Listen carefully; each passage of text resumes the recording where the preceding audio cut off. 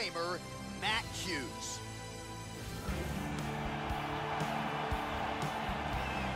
Our tale of the tape for this welterweight fight. 2 years apart, these two fighters with similar height and reach. To get us started with the official introductions, Bruce Buffer. Ready to fight? Ready. Good. Here we go.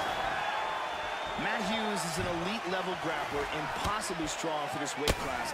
And listen to this fact. In his career, he has wins over 6 UFC title holders. BJ Penn, Matt Serra, Georges St-Pierre, Dave Manet, Sean Shirk, and Carlos Newton. Timely defense there. Huge block for him. All right, so here we go. First round is underway. You know he is a wrestler, so look for the early takedown attempt here. He's going to want to take the fight to the ground at some point, get his ground and pound game. Oh! He's clearly in pain. He's trying to hang on there, but he is in big trouble.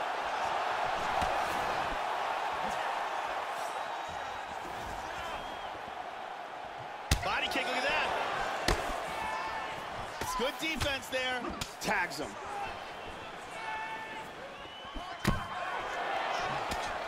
Hughes gets caught with that punch. Don't be afraid to get that head off the center line. And he connects with the punch. Well, he lands another jab, really employing the jab effectively here. Oh, he just missed with that straight left hand, Joe. That one hurt. Oh, beautifully done with the hook there by Lee. Midway through round one.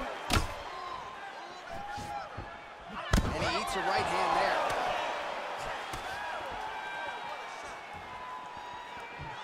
Well, oh! Wow. Big shot! He's got him hurt here. Oh, big kick to the head! Just over 2 minutes to go.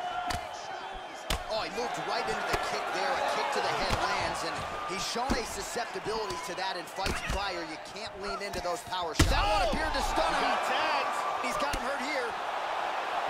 He's in trouble. He's in trouble.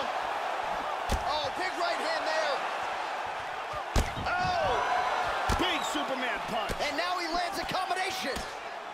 Yeah, looks a little wobbly on his feet. He tagged him. He's hurt bad. Trying to finish this fight. He is taking some brutal ground and pound here. What a fight! That is it. Nasty ground and pound KO.